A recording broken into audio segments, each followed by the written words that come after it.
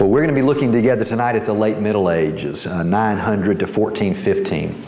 And the theme of this time period is really the continued challenge in the Western Church, the Roman Catholic Church, and how it laid the foundation for the Protestant Reformation. So let me give a proviso about this. Do we have any more notes? Yes, we'll get you a few more. Anybody else need some notes? All right. All right. Got them? All right. Okay. In setting up the context for the emergence of the Protestant Reformation, and we're going to talk about that next week, I'm going to point out the things in the Roman Catholic Church that began to go wrong. I'm going to work not to sound pejorative against Roman Catholicism that comes off as being overly mean or critical or judgmental. And so let me say this, just so there's no confusion about it. I believe a Roman Catholic person can find Jesus and trust Christ and get saved. Okay. I do believe there are things in the Roman Catholic Church that can obscure the truth of salvation in Christ alone, by faith alone, and that whole recovery of justification by faith alone really defines the Protestant Reformation. So just hear both of those things. I want to tell you the history. I don't want it to come off as being mean or mean-spirited, but in my opinion, it is the history. Also, I'm doing the history of the Roman Catholic Church as a Protestant, all right? So my view is in protest, so there's a little bit of that as well, but just hear my heart in all of that as we look at this time period together. And what I want you to see is in the late Middle Ages, there were especially a series of doctrines that would emerge in the church.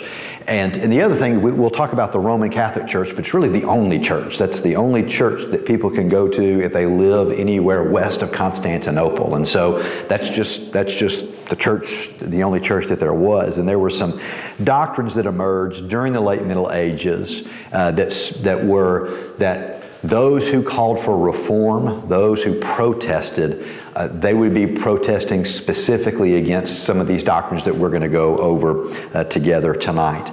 And the fundamental problem with all of these doctrines that we're going to look at together tonight is that they elevate human effort and human merit in the process of being saved. Increasingly, the net effect of the doctrines were there are these things that you do, and if you do them, you'll be saved, and if you don't do them, you won't be saved. And the result is something that Luther identified as works righteousness. Works righteousness. And that's really the protest that'll emerge ultimately, most successfully with Martin Luther, of moving from works righteousness to righteousness through faith in Christ alone. So that's going to be what we look at together tonight. And so you see that line there, confusing Christ's work. So are we saved by Christ's work, or are we saved by our work? Are we saved by what Christ has done, or are we saved by what we do? Now, let me say this. There's always been a tension between faith and works, right? What does James say about faith and works in the New Testament? Faith without works is dead. Okay? Don't just talk. Don't just have it all be about what you say.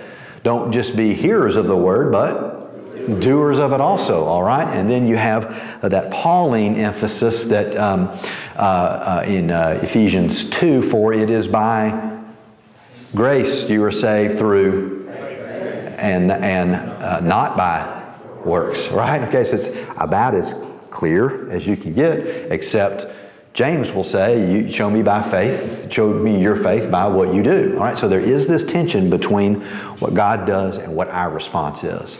And that's been a 2,000-year-long debate. And there's a sense of ultimate mystery about it where we want to say, we are saved by faith alone, and yet what we do in response and in faith does matter. And so the church has always been trying to work through those things. But what we're going to see in the history of the Roman Catholic Church is that increasingly the center of gravity of that tilted more and more to what a person needs to do. The activity and the action of the person rather than in the work of Christ. So there's confusion about Christ's work, and we're going to look at some of the things that cause that confusion. First is sacramental theology and just a sacramental view of the world. There's an increasing emphasis on the sacraments that will result in the late part of the Middle Ages in the 7 sacraments. And so here's what that sacramental theology is about. What is the relationship between the spiritual and the material? What is the relationship between the spiritual and material? Where does God's world and our world touch, and what's the nature of that interaction? Now, is that a good question? What's the relationship between the spiritual world and the created world? Is that a good question? Well, sure it is. It's one of the most important questions. How do we connect with the things of God? How to connect with God Himself? And so, the church began to use the resources of Greek philosophy to answer that question. And so they use, especially in the Middle Ages, Aristotelianism.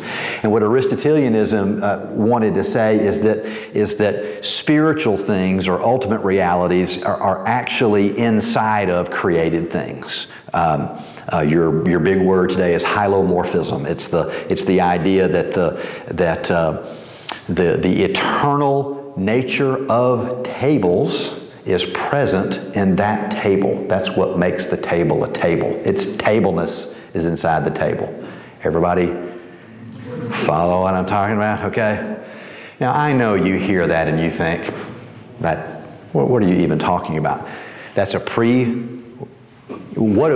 do we say a table is made out of?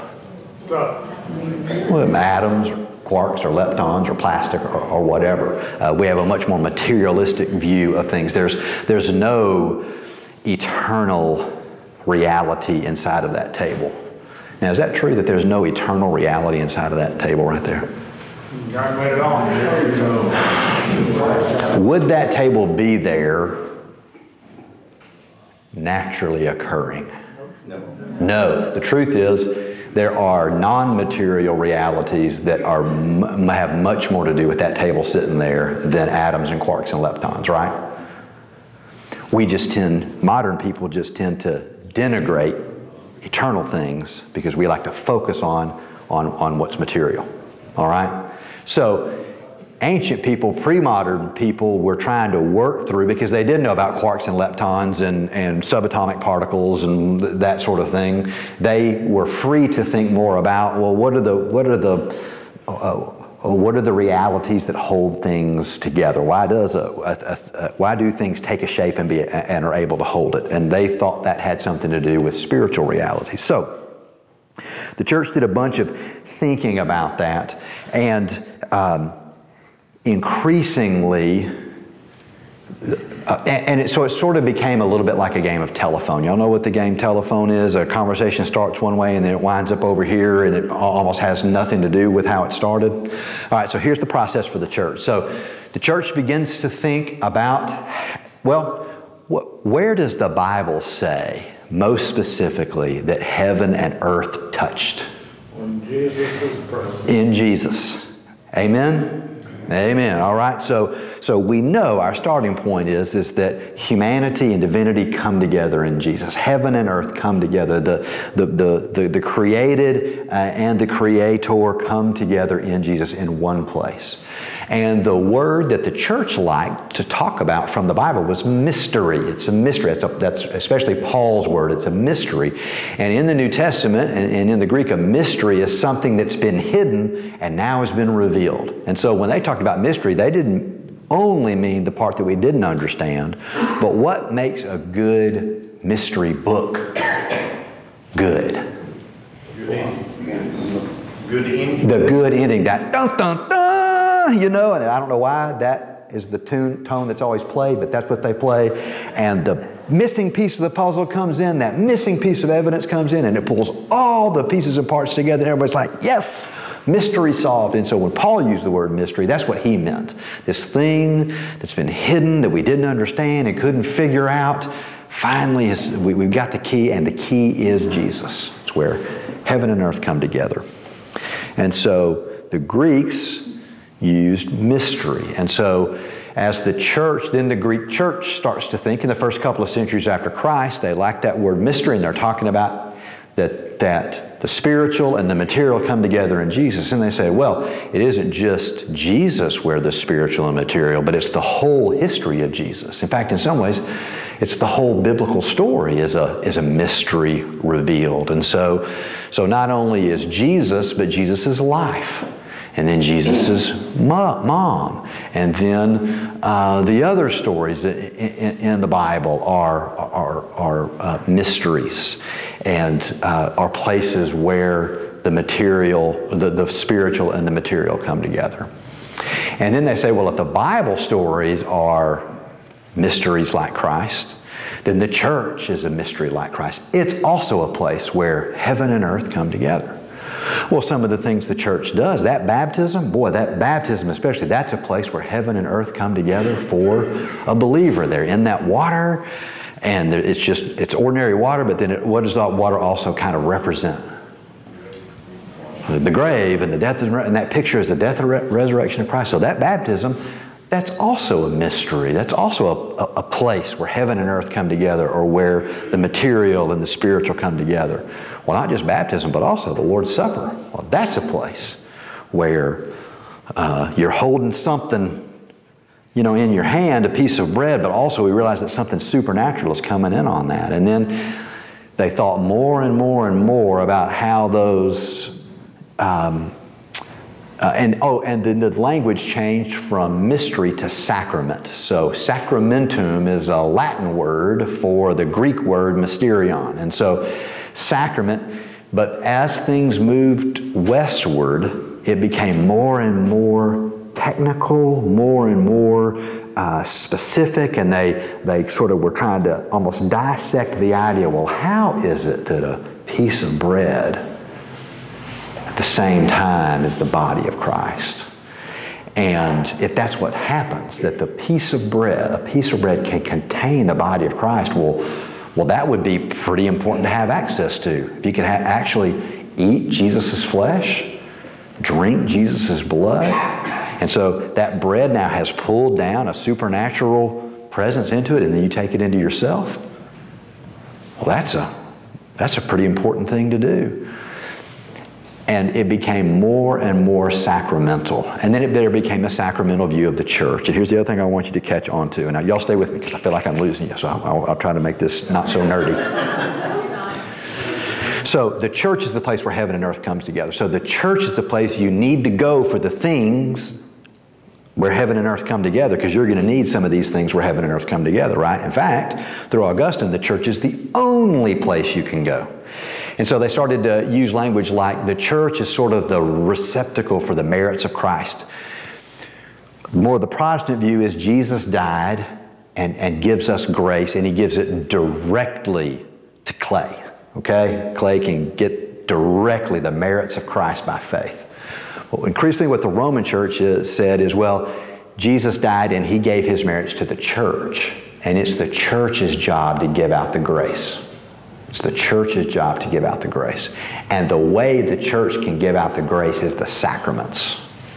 And so the priests can do it because they're almost sacraments themselves, and then the sacraments themselves, this is the delivery system for the sacraments. And so you got to come here and get them. And then a Protestant belief is that the work of Christ that gives us grace, that when grace is given to clay from Christ, Jesus doesn't give it on the installment plan. How much grace does clay give when He accepts? He gives it all of it at once. But increasingly the view of the Roman Catholic Church, because you had to live your whole life, is you get the grace in installments. You get it in installments. And you get it mainly in installments through the sacraments. You take the Eucharist, you're baptized, and it was the 7 sacraments: baptism, Eucharist, confirmation, marriage, ordination, extreme unction or anointing. Which one am I missing? Confession. Penance. Penance or confession, right? And by the end of the Middle Ages, it was those were the 7 sacraments. These are the 7 ways these are the 7 means of grace. And you have to come to the church, you have to come to a priest to get them. That weightedness towards almost the material, that the way to get the grace of God into your actual material life is through the sacraments only. It just continued to drift the weightiness in that direction. So it didn't matter about the character of the person giving the sacraments, and it didn't really matter about the character of the person receiving the sacraments. Ex opere operato goes back to Augustine. It's the doing and the benefit of the sacrament is inside of the sacrament itself.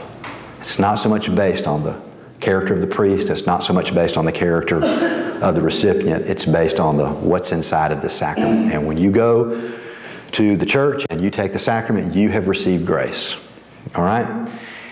We can all see how that sacramentalism then can become very mechanistic. I go to church and I take these things and I have the salvation, or at least I have salvation. I have a little bit of salvation. And so we see how that can turn into works righteousness. Then scholasticism is the next mark of late medievalism. And you ever heard people talk about theology nerds trying to determine how many angels can fit on the head of a pin? Anybody ever heard? Well, that's the joke from the late Middle Ages, all right? It's this scholasticism in this Western Roman spirit is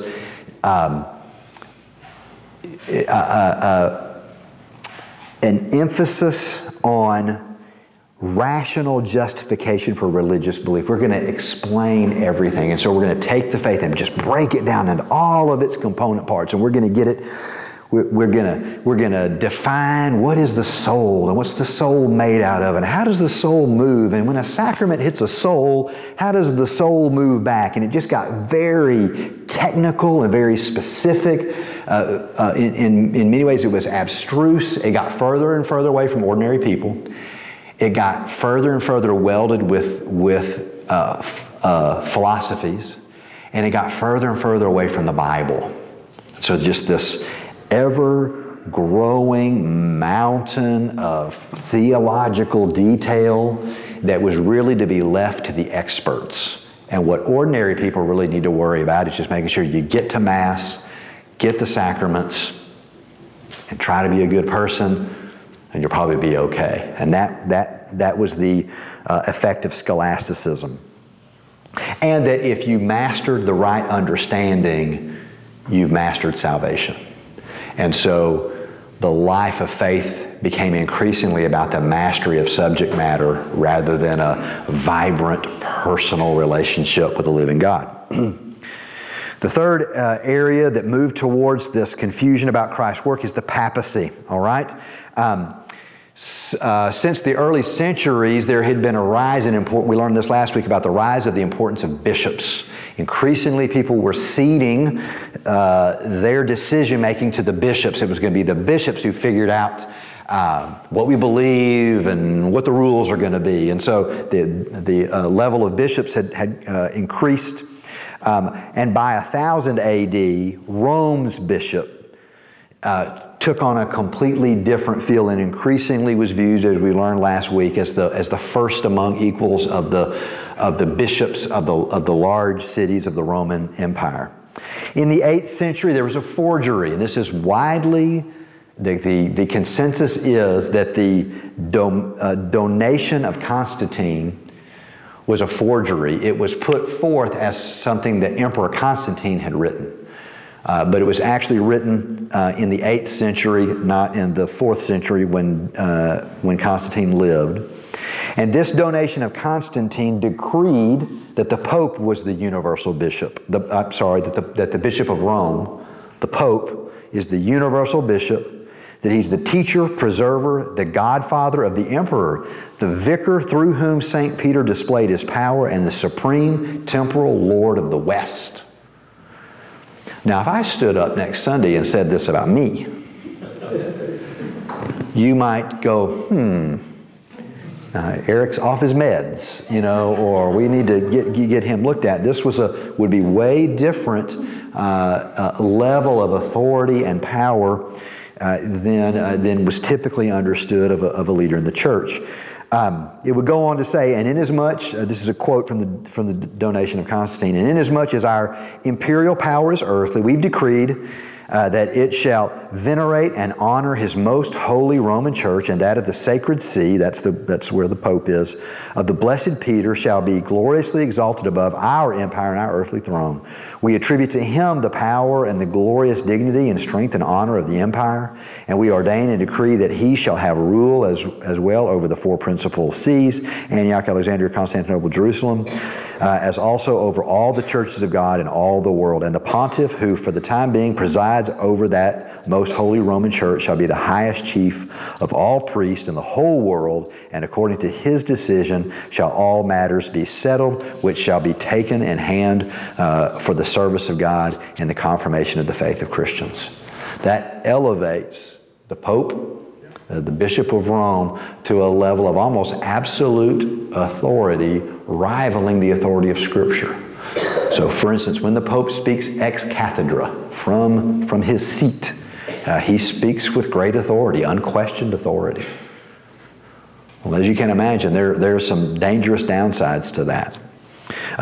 Over the end of the 12th and into the 13th centuries, Pope Innocent III, he is really the most consequential pope probably in the history of the papacy, but certainly in the history of this time period. He greatly expanded the power. He took this donation of Constantine that was written in the 8th century and really began to apply it in his papacy. And so he moved himself from being the vicar of Peter to the vicar of Christ. What does that mean? That he stands in for Christ himself. That he is Christ's representative on the earth. Here's a quote from him. We are the successor of Peter, the prince of the apostles, but we are not his vicar, nor are we the vicar of any man or any apostle. We are the vicar of Jesus Christ himself. And he's even using we to talk about himself, kind of a royal we there. The Lord Jesus Christ has established one sovereign, the Pope, over all as his universal vicar, whom all things in heaven and earth and hell should obey, even as they bow the knee to Christ. They should obey me in the same way that they bow their knee to Christ. A very strong increase in the power and influence of the Pope. Innocent called the Fourth Lateran Council in 1215 to declare the Pope to be ruler of all Christendom, and the first official, and he also defined transubstantiation, which is the Catholic view of the Eucharist, that we'll talk about that in a second. And what do we know about absolute power? It corrupts absolutely.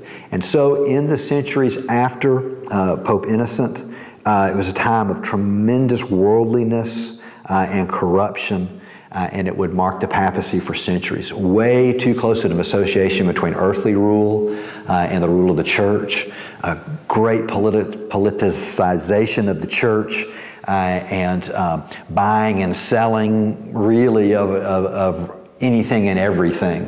There wasn't anything you couldn't do to get what you wanted out of the church if you had the right amount of money. Boniface the Eighth was known for taking bribes, using his powers to coerce rulers into submitting their authority. In some ways, it was just payola.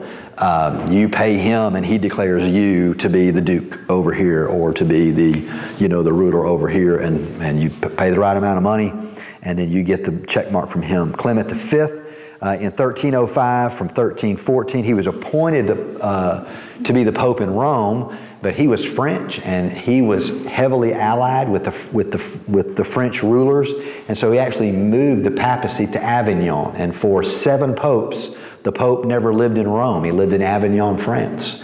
And as you can imagine, he preferred the French and preferred to rule and to do things that favored the French there in the Holy Roman Empire.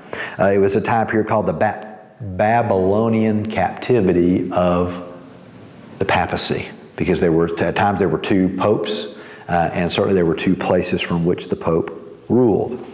So the elevation of the power of the Pope. How do you think that played into this tilting towards works righteousness? You give a man control, you get man, you get human being. Say that louder. Give a man control. Yeah. So you just get the role of power, human power and human influence. Anything else? You just get someone who now has the authority to give a fairly significant revision to the doctrine of salvation, and can come in and influence that. And what's a good way to, if increasingly the church began to monetize its sacraments, what are you going to get? Money. Not only can you buy a priestly area of service, you can buy a ministry, you can buy a bishop's post, but what else can you buy? Buy salvation itself. All right? And we'll get to that. The next area is of change is Mariology. All right, Mariology is the doctrine of the Virgin Mary. Increasingly, the church began to venerate and elevate Mary. At one point in this time period, she is called the mediatrix. The mediatrix, meaning or emphasizing her role as a mediator between mankind and God. Well, that's a pretty good promotion. That you are a mediator between man. Well, let me make that. She's a mediator between mankind and Christ, and so there's this sense, and this sounds pejorative, and I'm trying to find just the right words. But if you didn't want to talk to Jesus, you could talk to Mary, and Mary would talk to Jesus. Sort of the idea in that Jesus is now the Pantocrator, the ruler of all things, and now is the coming judge. And so if you want to talk to somebody nice, you talk to Mary. She's the nice one, all right? And that's the one and she represents you and cares for you before Christ.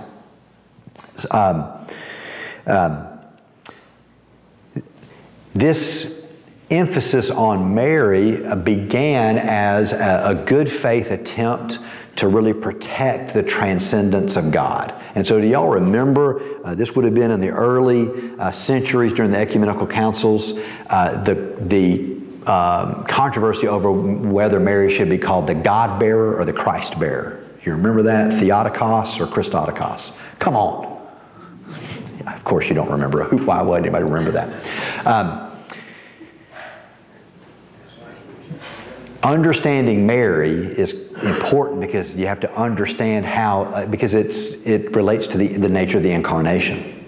And so you need to understand Mary correctly and what's going on with her, because she's playing a role in Christ's incarnation. Agreed? All right? So that's why we still affirm the virgin birth and the virginity of Mary, right? She's important, and the church was trying to get that figured out. But in trying to get that carefully defined, they went with the phrase God-bearer. Mary is the God-bearer. Well, so you're the one who gave birth to God. Anytime that's the thought, then that makes you vulnerable to perhaps an improper elevation of your status. And so in this desire to preserve the two natures of Christ, that He's fully human and fully divine, we got to understand Mary properly. But here's what that resulted in. Were ultimately what are known as the four doctrines of Mariology. These are the four crucial doctrines of Mariology. You probably heard of them. One, that she is the Mother of God, and so you'll Queen of Heaven. The big Catholic church in the town where I grew up, it was Queen of Heaven Church, and so she's the Mother of God. Secondly, her perpetual virginity. That not only was Mary a virgin when Jesus was conceived, but she remained a virgin forever. So her perpetual virginity. Thirdly, it was Immaculate Conception, and this is really in the 1800s. They finally officially recognized it. But and understand this, because sometimes we Protestants get this wrong. Who was immaculately conceived? Mary was immaculately conceived. and I thought this too until I looked it up, Immaculate Conception is not talking about Jesus' conception. It's talking about Mary's conception, that when Mary was conceived, she was free from the stain of original sin. And that's the way Roman Catholics then are enabled for Jesus' humanity to be free from original sin, is that Mary was free from original sin. So Immaculate Conception refers to Mary, not Jesus. And then finally, and this was in 1950, the Assumption of Mary. It doesn't mean that Mary was good at assuming things. It means that Mary went directly to heaven, like Enoch or Elijah. She did not die, but she went straight up to heaven. So, and so what you get in all of this is someone else to pray to. During the Middle Ages, what crystallizes is the Hail Mary, the Ave Maria, and so praying to Mary and praying that that Mary would take care of us. There was someone other than Jesus to go to for help, someone other than Jesus to go to for mediation, and it also demonstrated the Church's authority to generate new doctrine. Because what's the biggest challenge that you see on these doctrines of Mary? James. Elevated to the fourth person of the Trinity. Sure, you've got that doctrinal challenge. Or not only from the Bible, or other children. Well, right. You know, how does she have these other children, that sort of thing. There's no scriptural basis for any of these doctrines. There at best maybe some inferences, but there's really no scriptural basis for these. I certainly think for the Assumption of Mary, that sort of thing. But it shows the popes and the bishops' power to generate additional doctrines that sit alongside but are not derived from Scripture. And if you can generate that kind of doctrine, what else can you generate? Anything you want, right? Just anything you want. So, where am I at? Yeah. So, some examples of Mariology from a guy named Odo of Cluny. Odo of Cluny in 900 from a sermon. He says, "Through Saint Mary the Virgin, who is the only hope of the world, the gates of paradise have been opened to us and the curse of Eve has been canceled." Peter Damian, an 11th century monk, wrote of Mary's prayer causing Christ to look favorably upon us. So you get Mary to pray for you. Then that's what's in the Hail Mary. Pray for us sinners now and at the time of our what? It just went away. Death. Should have thought of that. By thy pious prayer, make thy Son propitious to us. That's what we pray to Mary. Bernard of Clairvaux, 12th century monk, preached during an Advent sermon, "Our Lady, our mediatrix, our advocate, reconcile us to thy Son. Commend us to thy Son. Represent us to thy Son. Do this, O Blessed One, through the grace that thou hast founded, through the prerogative that thou hast merited, through the mercy to which thou hast given birth." And so no longer is there one mediator between God and man, but there's now another mediator. That is another departure from the biblical sense of salvation. And Mariology today. So this is from the Catechism of the Roman Catholic Church today. She's taken up into heaven. She did not lay aside this saving office, but by her manifold intercession continues to bring us the gifts of eternal salvation. So, and I think if you are Roman Catholic or you familiar with Roman Catholic Church, Mary is still extremely important to Catholics, to Roman Catholics, and to Eastern Orthodox, and that all from that tradition. The next challenge, the next confusion concerning Christ's work is penance. Penance arises out of this idea concerning what should happen after baptism. There was this idea that started to grow around the time of Augustine, and probably before that baptism wiped away original sin. So baptism would wash away original sin. And all the sins committed up to the point of baptism. But over the centuries, through the early Middle Ages, really from very early times in the church, infant baptism began to be practiced because the high infant mortality rate and the concern that a baby would die still possessing original sin, babies began to be baptized. But then you create another problem. If you've had your original sin wiped away, well, what about all the sins after you get baptized? What do you do about those sins? How are those consequences covered? How is the sinner restored and cleansed? Which is a good question. It's a New Testament question. But for the Roman Catholic Church, penance would be the main answer to this question of how do I deal with my ongoing sin. Penance is doing certain acts as a restorative punishment for sins. What started as a means of restoring wrongs committed, penance began to increasingly take on redemptive context weighted by eternal merit more than temporal restoration. I do these things and my sins are atoned for. They're expiated. Even that word of expiation is used. So some examples of penance. Boniface in the 700s wrote a sermon. Penance became the second form of cleansing after the sacrament of baptism, so that the evils we do after the washing of baptism may be healed by the medicines of penance. The evils we do are healed by the medicines of penance. Its place in the life of the Catholic Church was solidified. It became one of 7 sacraments, which is a means of giving grace. And so today in the Catholic Church, from their catechism, raised up from sin, the sinner must still recover his full spiritual health by doing something more to make amends for the sin. He must make satisfaction for or expiate his sins. That's strong theological language. This satisfaction is also called penance. Mary diminishes Jesus' role as mediator. Penance it effectively limits the effectiveness of Jesus' work on our behalf. You now have to do something.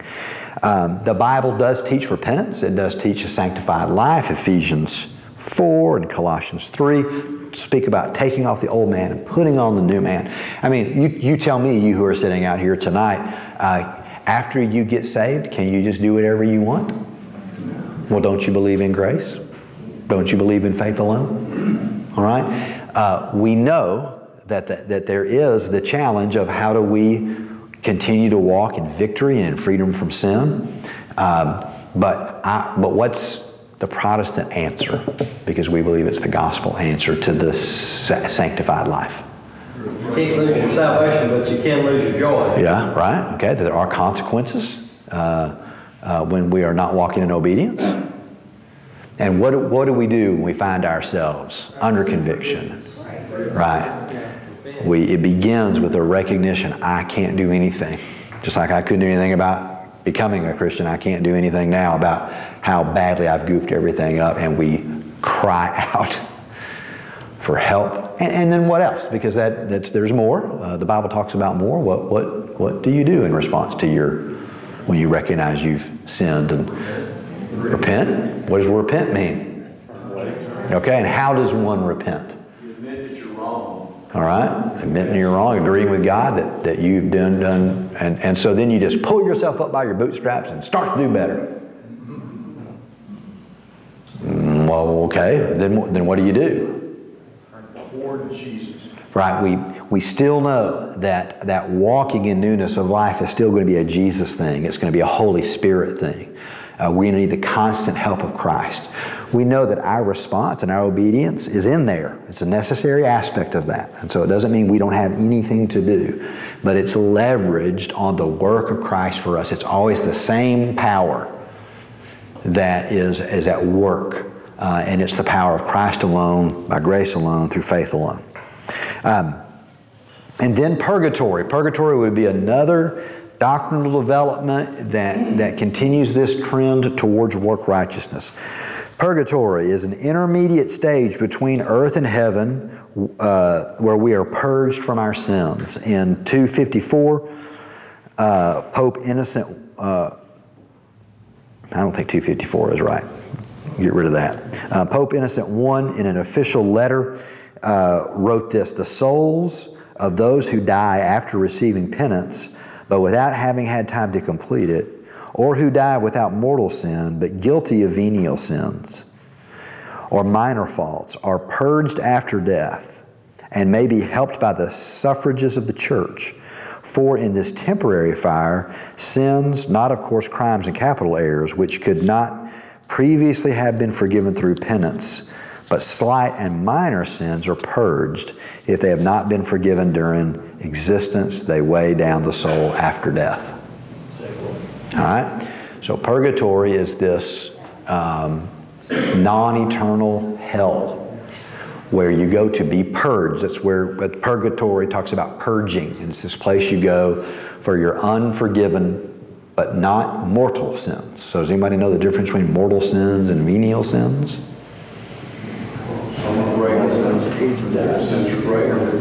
All right. The mortal sins, if you die with a mortal sin unforgiven, what happens to you? You go to forever hell. All right? So how do you get a mortal sin forgiven? You have to go to confession, right? And be absolved by the priest. It's called absolution. That's a part of the sacrament of confession. And so, but if you pass away and you only have venial sins, venial or non-mortal sins that are sins that if you die with venial sins, they don't send you to hell. Those sins have to be purged post-mortem. So this became the official Roman Catholic conciliar doctrine at the Second Council of Lyon in 1274. The Council of Florence in 1439 added this, that congregants and priests can pray for the dead who may be in purgatory. So it adds this element that the dead can be prayed out of purgatory. Here's a quote: "If the truly penitent die in the love of God before they have made satisfaction by worthy fruits of penance for their sins of commission and omission, their souls are purified by purgatorial pains after death. And that for relief from these pains they are benefited by the suffrages of the faithful in this life, that is, the masses, prayers, and almsgiving, and the other offices of piety usually performed by the faithful for one another according to the practice of the church." And so, in the same way that fellow believers could minister to one another in this life, fellow believers could also minister to one another post-mortem, and they could do so through their prayers. Like Mariology and penance, this again is noteworthy because of its lack of the work of Christ. So if somebody is in purgatory suffering, what is going to be the solution to their sin and their suffering? Well, it isn't Jesus, okay? It's going to be the work and the activity of something other than Jesus. Purgatory today is still the official view of the Roman Catholic Church from their catechism. All who die in God's grace and friendship, but still imperfectly purified, are indeed assured of their eternal salvation.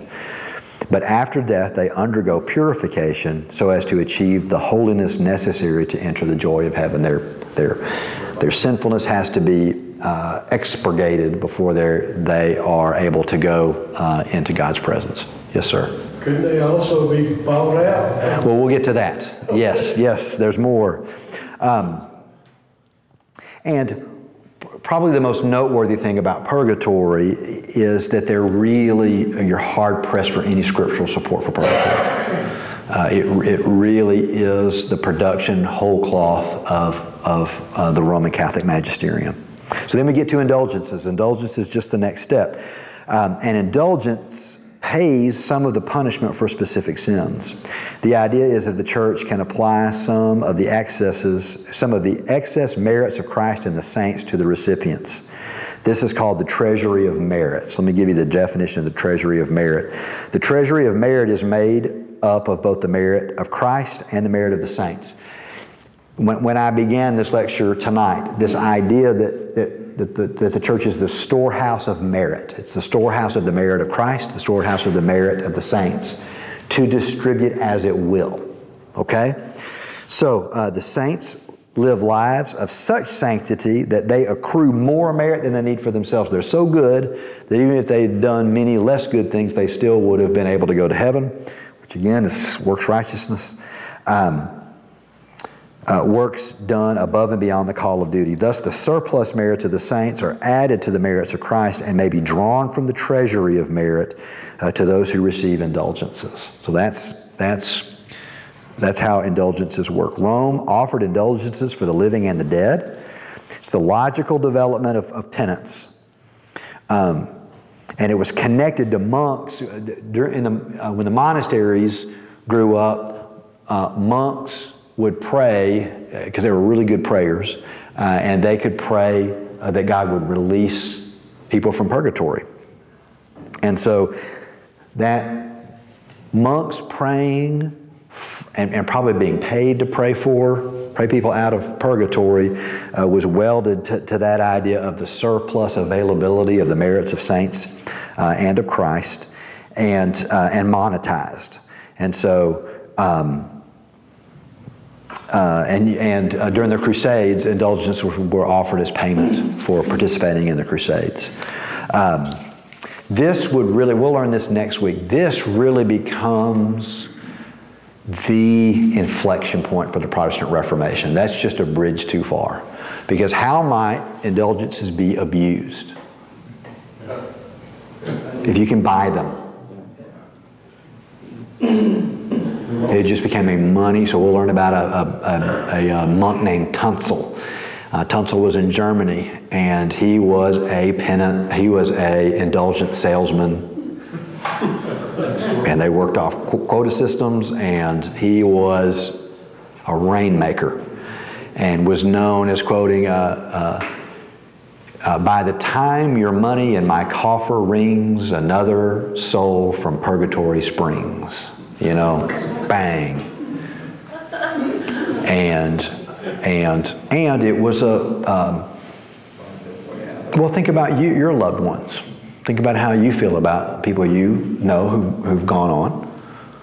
And if the authoritative spiritual leaders for you said you could do something about that, if you were and had a doctrine that really, and this is what you need to know,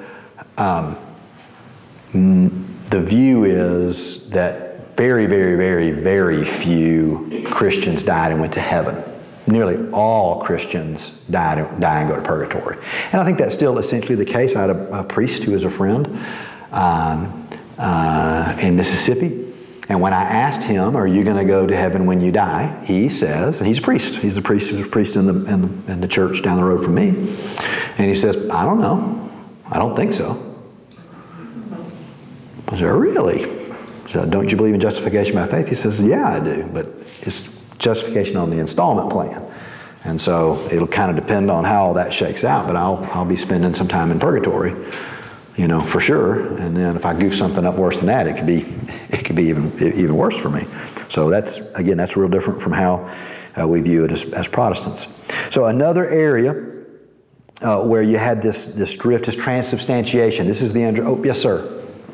How do they get feedback that somebody got out of purgatory? Yeah, they don't. They don't. Right. Person, that just sounds goofy, doesn't it? Do what now? Logically, all this sounds goofy. That's right. And so, so I don't want to unnecessarily overstate or lay the problem to ignorance or people being ignorant. There was only one church, and over several centuries, power had crystallized into that leadership. I mean, these people held the keys to the kingdom. Is there evidence that those that wrote these new rules actually believed that what they were doing was... I think a generous view is that they did.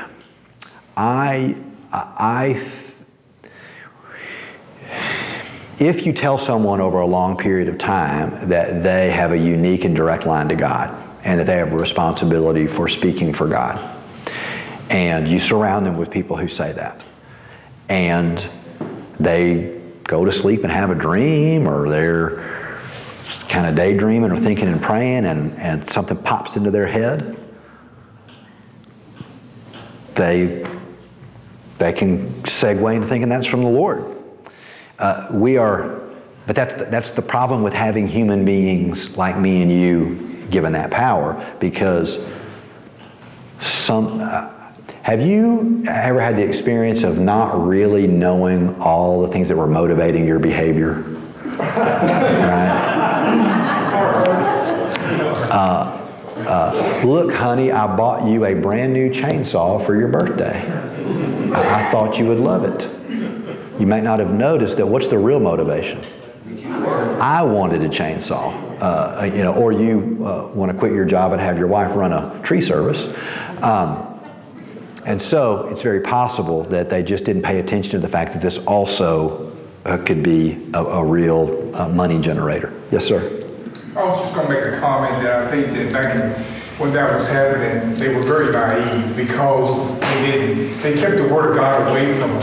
Yeah. And so they were able to influence based on, they don't have the knowledge, so let's do this. And therefore, people just listened and it sounded good, and they influenced them in a way that they believed that until Luther came around, Right. who challenged that because he did read the Word. He read the Word in the New Testament and basically said, no, this is not right. Yeah. We got to change things. Yeah, so remember, it's a great point. We're going to get to that too, because we'll get to the key to the Protestant Reformation. How much Bible reading is going on during this time period? Zero. If a town had a Bible, that's how you should think of it. There might be one Bible in your town. The priests have it. And the priests have it. And they don't want you little dirty little surf hands touching that Bible. And why wouldn't they have bothered letting you have it anyway? Because you can't read it. You can't read it because you can't read, or you can't read it because you can't read Latin, which is the only version that the Bible comes in. And so nobody had a book. There were no books. There were no books. And so the fact that the people didn't know very much about the Bible, you have to have the book to be able to know very much about it. By golly, you Baptists have your Bibles, and sometimes y'all surprise me about how little y'all know about the Bible, you know, truth be told. So it's hard to know all of those things. And so they did not have that biblical background, and it was not a thing to make that kind of information available. Yes, sir. And one more key, and one I think we can apply today. They were told, don't think. It's not your job. You don't need to know. I got you covered. Yeah, right. Yeah. I'll do it for you. So people were lazy. They didn't think. They had no motivation, if you will. Well, and I'll give that maybe a little different veneer. Imagine the life of a serf in northern Germany in 1300. What were you mainly up to? Trying not to starve. Okay? You didn't have time. There was again, because of that, no tradition of thinking. There wasn't a life of the mind. There wasn't sitting by the fire at the end of the day with your smoking jacket and your pipe reflecting. Okay? It was just, man, it was grinding out the days. Life expectancy was 40. That's not what people did. They did what they were told. Because life was like that. So you see, that's why I want us to keep a lot of that in mind. Is in many ways these things are the product of the times that they were in. These were different times. Anyway, so I'll keep going. So quickly, transubstantiation then. Jesus' body and blood are truly contained in the sacrament of the altar under the forms of bread and wine. The bread being changed transubstantiatus by the power into the body and the wine into the blood. During the medieval period especially, they were so concerned about not wasting any of the body and blood, the flesh and blood of Christ, they got to where they wouldn't let the people drink. They didn't get to have the cup. They withheld the cup. Only the priest drank the cup as something called communion of one kind. And by the 1400s, the people no longer were allowed to drink the wine. They could only have the bread. But this belief that I can actually ingest grace very much defaiths. You just go and you get the grace. You just go to the grace outlet and get some grace. And it covers you until the next time you need grace. And then if you die before the next time you get some of the grace, you'll go to purgatory, get that burned off, or somebody will pay that off and you'll go on to heaven. And this is how it sort of essentially mechanizes the process of getting saved. So, this is the situation. In the Middle Ages, these practices become more uniformly Rome's theology by the end of the medieval period, with one thing in common: human merit. It's you do these things and you'll get salvation in installments. We cooperate with God to receive His grace. Salvation is a very cooperative process. Yes, Christ died and He gave us grace, but you got to do things to get the grace from the church. Yes, sir. Do Roman Catholics today still believe that you can buy somebody out of purgatory? I don't know. I'll find that out and report back to you. That practice, there was the Council of Trent that happened after the Protestant Reformation, in which serious reforms, they weren't serious enough for Protestants, but they were serious reforms. And I believe that probably the practice of indulgences was done away with, or greatly restricted. There's still a relationship between money being given and prayers and that sort of thing, but I'll get back to you on that. I think it was greatly modified because even the Roman Catholic Church acknowledged it had gotten way out of control. So all of this, oh yes sir. Are Roman Catholics encouraged to read the Bible today? I don't know the answer to that question either. I'll find out and I'll get back to you. Can anybody speak to that? Yeah, they have Bible studies now. Okay. Sometimes. Okay. The priest will have a Bible study on Okay. Wednesday night or after Mass on Sunday. Yeah. And Catholic Bible. yeah. Vatican II.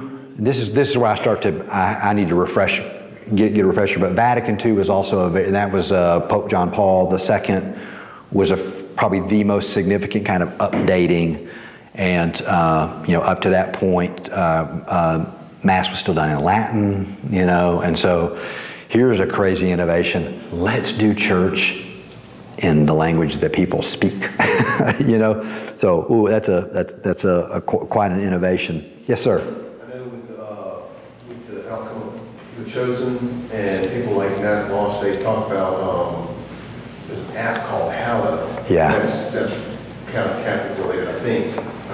Yes. I'm not very savvy on it. Right.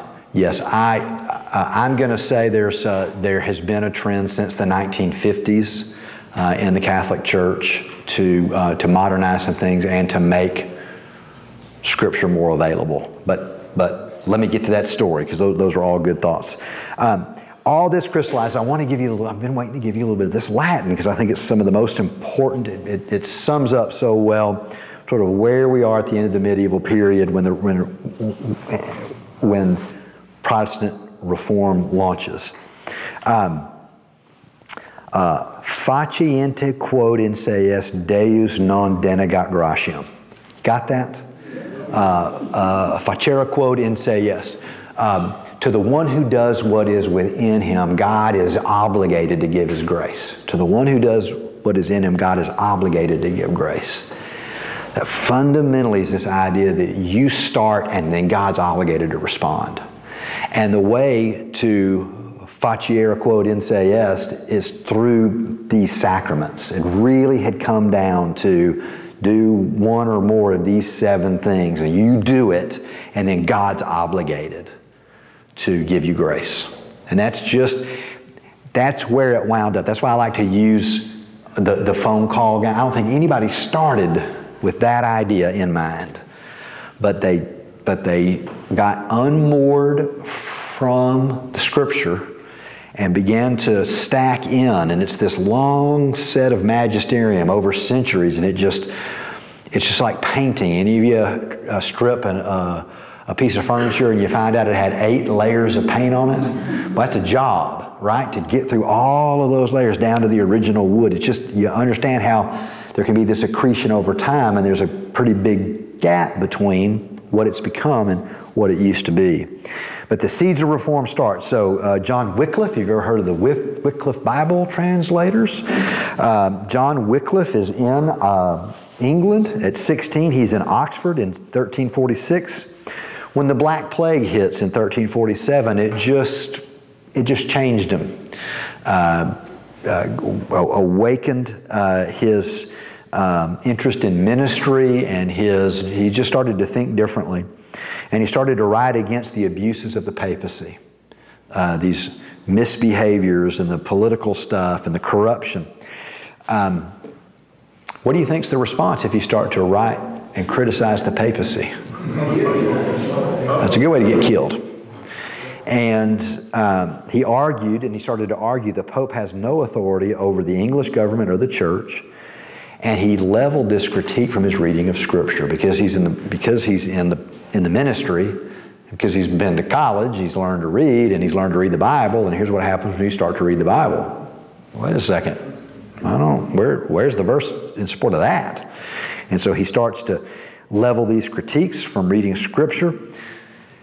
And what this leads him to understand is, wait a second, the Scripture's above the Pope. The Scripture is the most authoritative.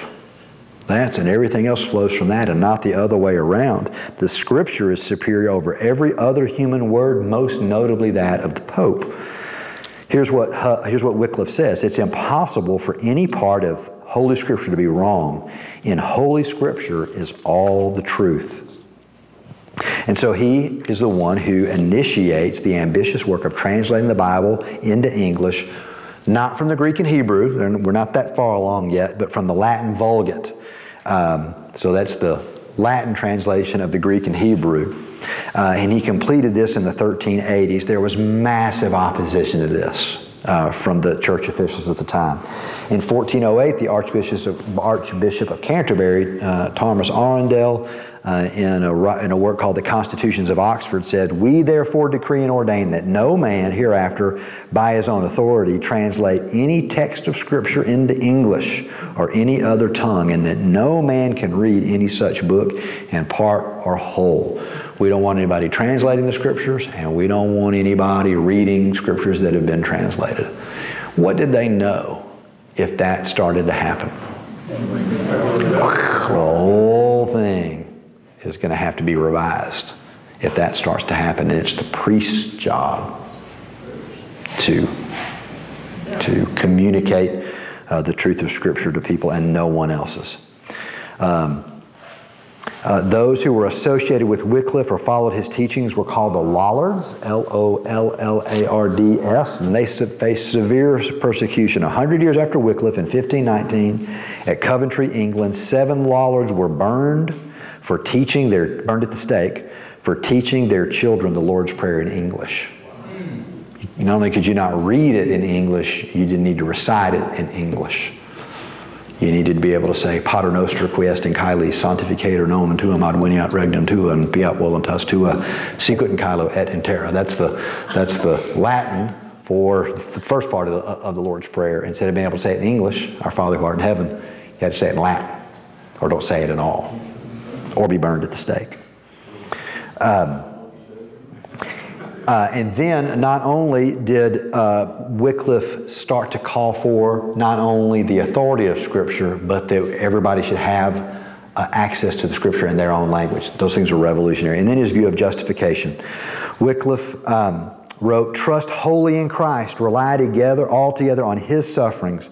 Beware of seeking to be justified in any other way than by His righteousness. Faith in our Lord Jesus Christ is sufficient for salvation, and that without faith is impossible to please God. That the merit of Christ is able by itself to redeem all mankind from hell, and that this sufficiency is to be understood without any other cause occurring." This is revolutionary.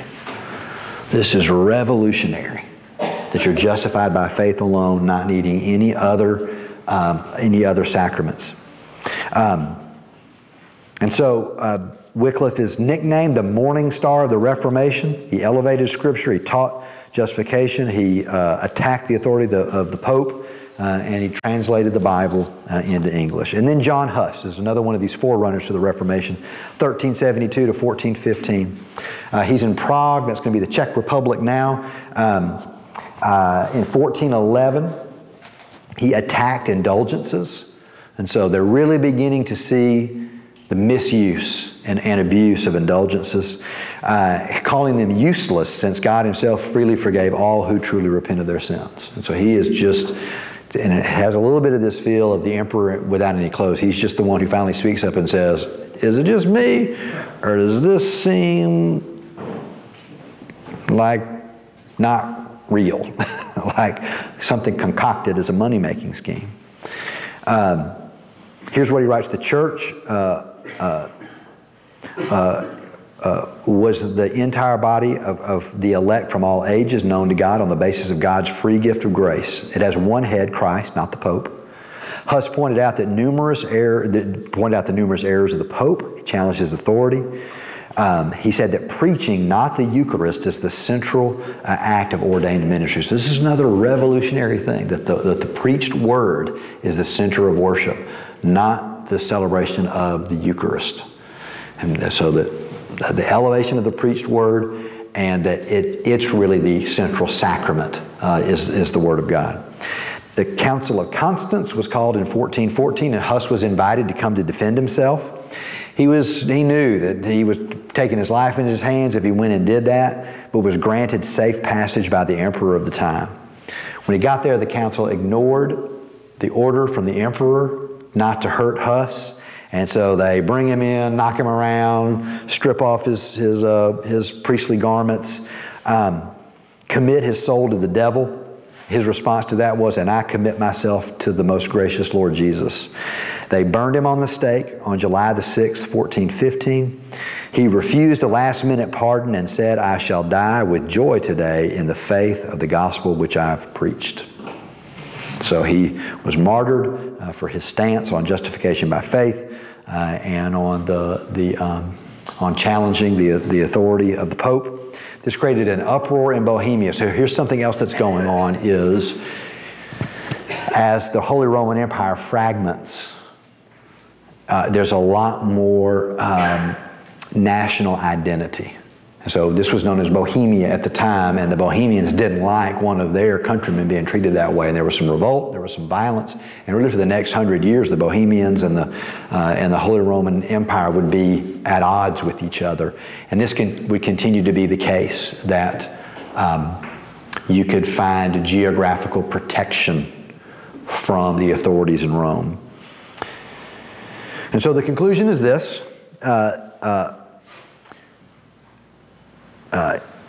What happens by the end of the Middle Ages is that there was a shift towards works righteousness. There was a longing for Scripture. There is some technological innovations that are coming together so that Scripture can be in the hands of ordinary people. And once again, I think we've touched on this. We think on this side of history that everybody would have said, oh, I want my own copy of the Bible. Right? Duh. It just wasn't a thing. You didn't know you didn't have it. Nobody had it. And you might even be afraid to have it. You hardly even knew what was in it. You wouldn't have assumed. You would know how to understand it. And so you were glad to have someone else tell you what to do and to tell you what it meant and to not question it. But some things are coming together. We did not talk about this tonight, but next week we'll talk about Renaissance, because it's the other thing that starts to happen is Renaissance lays the foundation for Reformation. And one of the things that it does is it begins to create critical copies of the Greek and Hebrew that can be translated into modern languages. And so you get the Greek and Hebrew first, And then we'll talk about this, but Luther then translates a good and a solid critical edition of the original languages, and he translates it in, not even into highfalutin German, but he translates it into common German. And man, when people got God's Word in their language, and then what's the other big piece of technological innovation? Gutenberg's printing press. And I tell you, I did a little research, because this is free, because I'm in it a little early. There is very, very little history of Gutenberg or the invention of the actual I thought there'd be like this big book, like on Tuesday, Gutenberg hammered out the letter A, you know, just something, you know. There's really, we know it was Gutenberg and we know it was his business, but nobody put it in a book, I guess, of how it was invented and how he figured it out. Because you use his old noodle, very good, but there wasn't one of these things. And so we won't know, and I guess until we go to heaven, what led to it. But you got to believe. Here's a little theory. And they had been doing engraving, so they'd known for probably a couple of centuries you could carve a picture in reverse and dip it in ink, and then stick it on paper, and it would, right? Y'all know how that works. But you would think immediately somebody to do habits, you do that with A, B, C, D, and switch them around, and you can make a printing press. And we think, I mean, really, it took us 1,500 years after Christ to make them. Everybody wasn't going to school like we are. In the real, like somebody had some money or somebody, like all the people that's on the little 14-acre farms, like just trying to. He was a little bit educated, and then he had a background in metallurgy, and so there's a little sense that he knew how to work with metal. But here's my point, and I'll be quiet about it.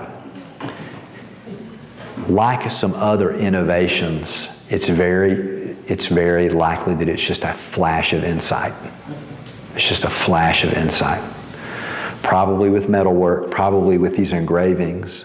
Because it takes a little bit with printing, you got to think it in kind of upside down and backwards is how it goes. And that you would want to make individual letters and bunches of them so you can set the type. I think he just, all of a sudden he thought, wait a second. And wow, for everyone to have a copy of the Bible, it just changed everything.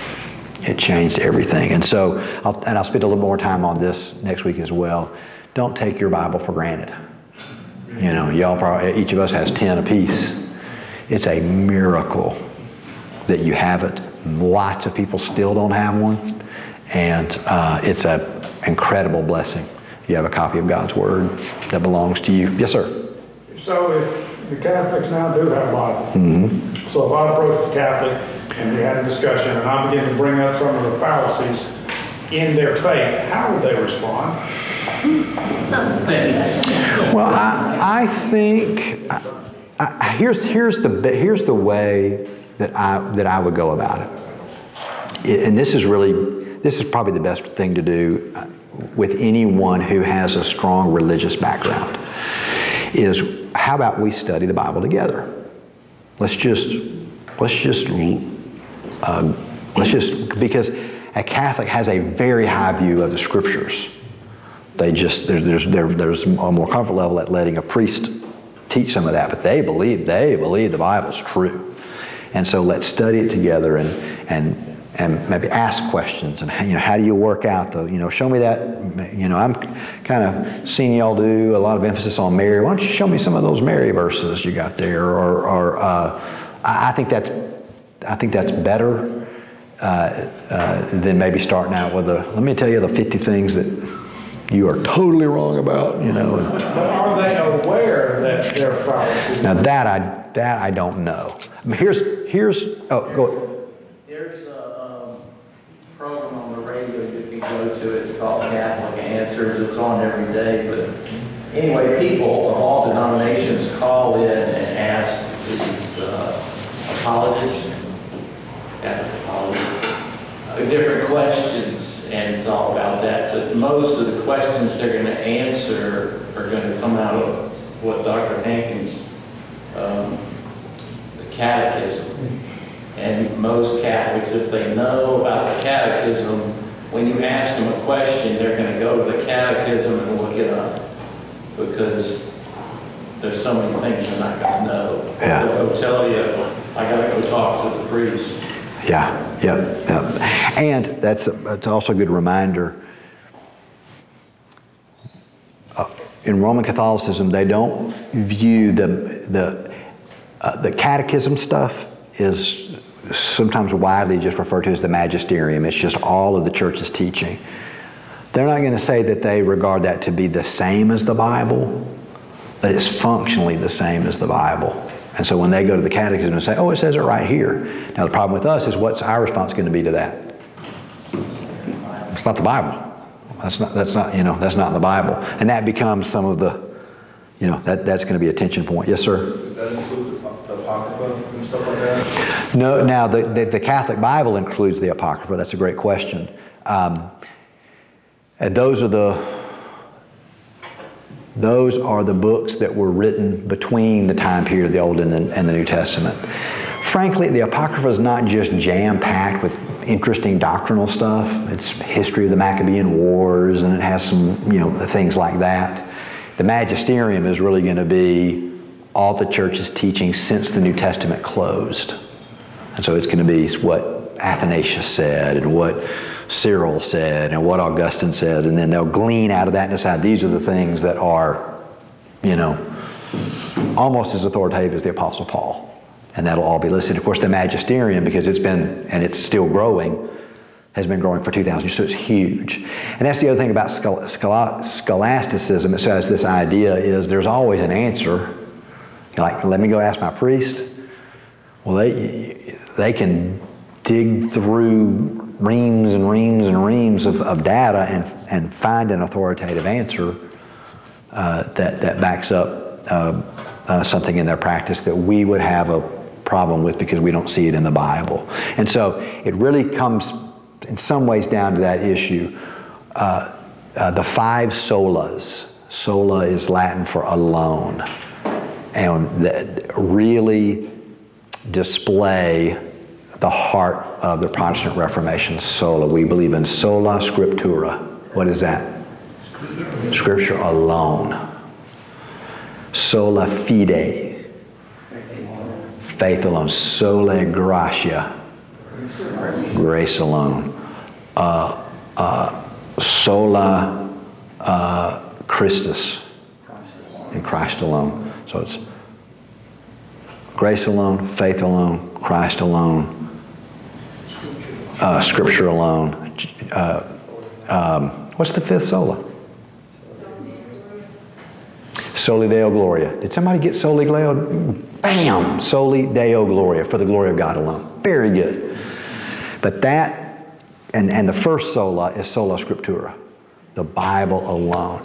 And that's probably a better answer, Dennis, to your question, is that's going to be the issue. Do you believe that the Bible is the foundational, central authority alone for Christian faith? And if their answer is no, then that makes the discussion pretty tough. And it may be, hey, well, let's talk about what we can be dead certain the Bible says. Anyway, those are good questions. Yes, sir? I just wanted to add, you said don't get complacent with your Bible. I guarantee you, most of us do get complacent until you go into a Middle East country where you cannot take your Bible. Then you'll find out how much that means to you. Yes, yep. My parents were in Moscow just after the fall of the Soviet Union. So this would have been 91. And they're in a place that the Bibles have been gone for two plus generations. And so they're in Red Square, and they got a box of Bibles that they're going to hand out. And the word got out that there were Bibles. And my parents and the handful of others that they were there with, my mother said, the only time I got scared, not because people were going to hurt me, but because there was this crush to get a Bible. And they really started to press in on them. press them up against a wall because they were crying, kissing the Bible, weeping, overwhelmed. They could not believe it. And they were in Russian. And in another place, there was somewhere else in Moscow, didn't have the same crowding experience, but they were handing out Bibles, and a Soviet soldier with that long coat, you know, and the sickle and hammer, you know, and he walks up to my mom, and he kind of looks around, and he kind of just bumps her with his elbow, never looks at her, and Mom holds out a Bible, and he takes it and slips it into his coat and never says anything,